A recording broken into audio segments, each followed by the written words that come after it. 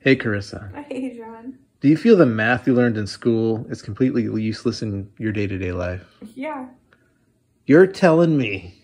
that I am not calculating the triangle angles. Oh, you're talking about Pythagorean theorem? I'm not doing anything with it, and I'm not finding the square roots of Well, things. you don't work in contracting. You asked for my life. Yeah. For my life, no. What kind of math do you do in an everyday, day-to-day situation? None?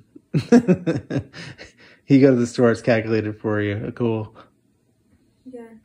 Not that that's like hard math. You don't math? Okay.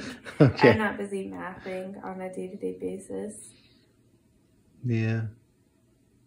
But you're not doing extra homework still? From like the last 20 years? When I took my last math class, they didn't assign me any homework for the next 10, 20 years. Well, that's how you get rusty.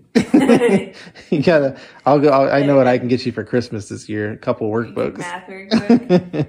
I can sit there. I also don't like Sudoku, but that's not really mathing. I just don't like that game. What about crossword puzzles? I can never figure out the answers. Yeah, I feel like though in this day and age, when you have Google, you can. Yeah, but that limits the point. And I apparently don't have the brain for crossword puzzles. It's kind of like Jeopardy. Yeah, I am not good at that. Or that. Wheel of Fortune. Yeah. Not good at that either. Basically any game. It's like when we went to trivia and I could answer nothing. So well, what was that trivia? It was trivia over what? Walter White. Breaking Bad. Well, I'm not super Breaking Bad fan, so why would we know anything? I don't know. I know there's a chicken restaurant. El Pollo Loco. That's all I got. Yeah, that's all I got too.